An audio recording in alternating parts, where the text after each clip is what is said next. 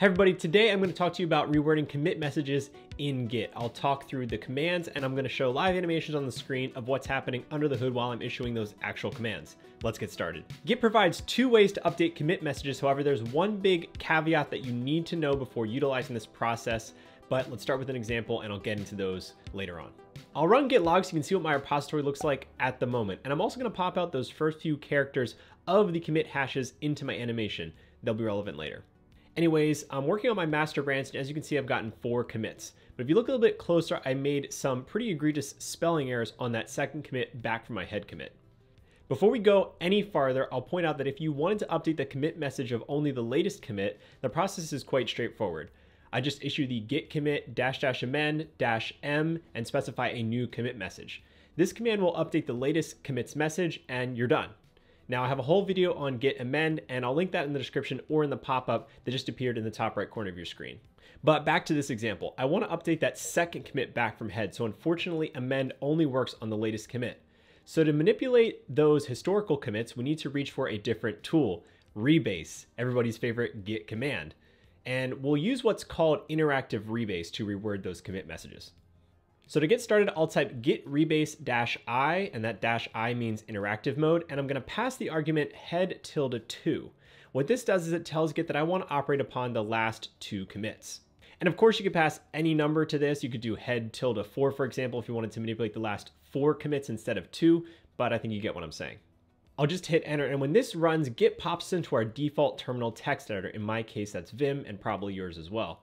Now at the top of this file, you can see it grabbed my latest 2 commits and added them there right at the top. The rest of this file is just one big comment that acts like some documentation about what commands are available to you during interactive rebase. For now, we're just going to focus on that reword command, but if you want to learn more about interactive rebase's other powerful commands, I've got dedicated videos, and you can find that link that just popped up in the right corner of your screen. This may look confusing, but it's pretty straightforward once you understand what's going on. You can think of interactive rebase like a list of commands that will run in sequence on each of the commits specified at the top. So once we save and close this file, Git will execute each one of those commands in order.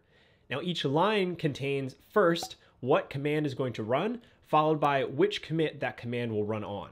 So because I want to update the commit message, I'm going to change the pick command to reword in front of the commit that's misspelled. This will tell Git to stop at that commit during interactive rebase's execution and give me a chance to reword that message. And I'll leave pick in front of my latest commit because I don't want to change that commit at all. You can think of pick as sort of like a no-op command for rebase. Now that I have that, I'll just save and close the file to start this process. So in Vim, that's escape:_WQ.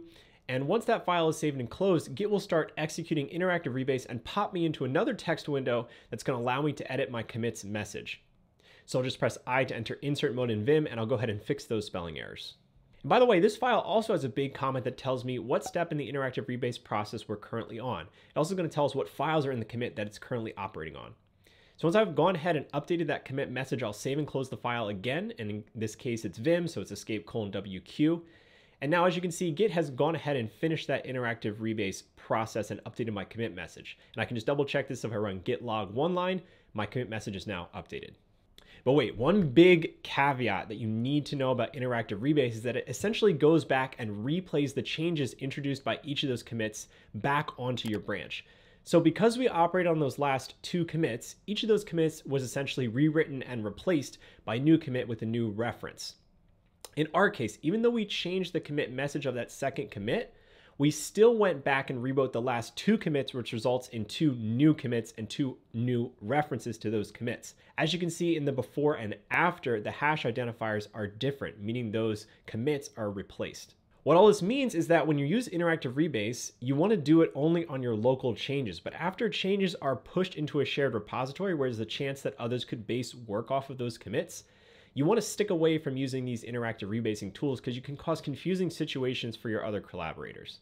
If you want to learn more about interactive rebase, and trust me, you will want to learn more because it's an incredibly useful tool, I've got a dedicated video diving into interactive rebase's mechanics, as well as each of those interactive rebase commands that we saw earlier. There's also a written article on my blog that explains everything we talked about today.